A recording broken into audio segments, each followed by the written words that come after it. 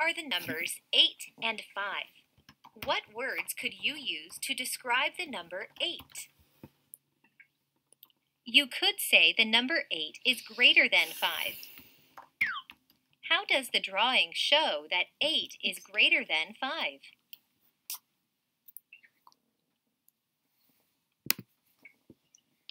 There are 8 blue squares and there are 5 red squares. How do you know that 8 squares are greater than 5 squares? When you count, 8 comes after 5. 1, 2, 3, 4, 5, 6, 7, 8.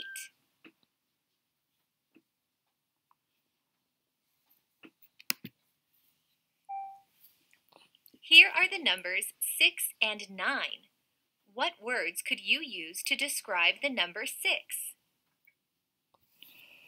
You could say the number 6 is less than 9. How does the drawing show that 6 is less than 9? The arrows point to the numbers in the number sequence. How do the numbers with arrows show that 6 is less than 9?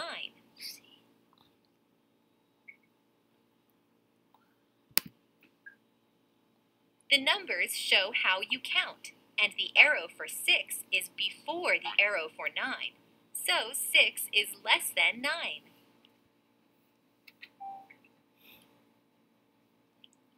What words could you use to describe both numbers here?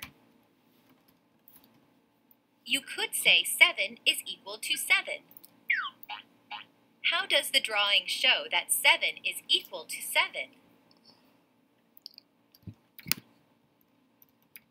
Both 10 frames are showing the number 7, and the same spaces are filled.